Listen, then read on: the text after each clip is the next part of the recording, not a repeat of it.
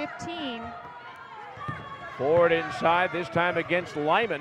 Puts it up, good, and a foul. Taking that away from Polachiccio. Pierce for three. Oh, and that's what you cannot do. About it, and Coach Sobolewski said, oh, she just bruises easy. Yeah, I know, that was State. Up to a 7-point lead for the Bengals. Three-pointer on the way for Salvatore. Set it up. Salvatore gets the friendly bounce. Salvatore finding Ferenc. Here comes that second half barrage. Yeah, was able to get to the spot first. Ford inside, drives, hangs, and scores. What a nice left hand. Ford, double team, gets it away. McCorkle. Oh, box out by Allie Ford. Ferenc for three. Book it. Oh, that's 5 minutes away here from heading to the big dance. Pretty exciting. Ferenc for three. Yes. Oh, using the shot clock. Salvatore with the dagger. Ferreira shot blocked by Ford. For the season, Idaho was picked 6th by the coaches, 8th by the media. What was their response? Shut up and dance with me. Idaho's going to the NCAA tournament.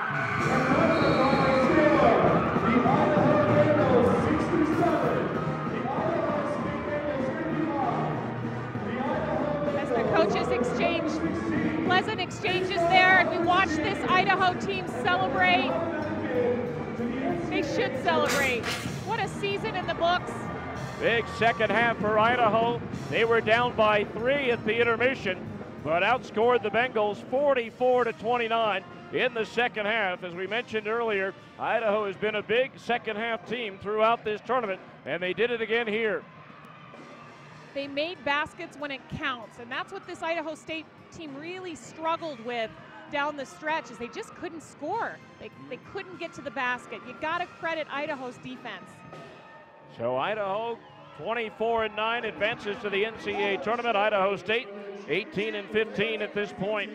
And so we are joined now by head coach John Newley. And coach, first of all, congratulations on this championship.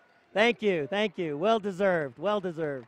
That's a great effort, and again, as you have throughout the tournament, a big second half being the difference. Yeah, we thought we could get him in the second half. You know, it's tough to win those 4 games, you know, in the time, and we thought we could dominate the second half, and we really came out and did. Certainly did.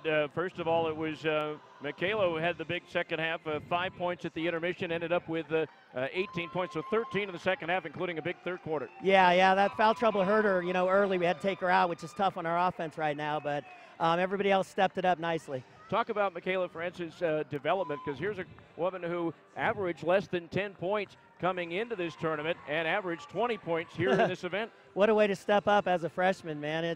But you know, both her parents are coaches. Her mom's a college coach. Her dad helps out there and is a high school coach. You know what? She comes from basketball blood, man, and you know, she's got ice water in her veins. Allie Ford, a Rocket Gibraltar in the interior.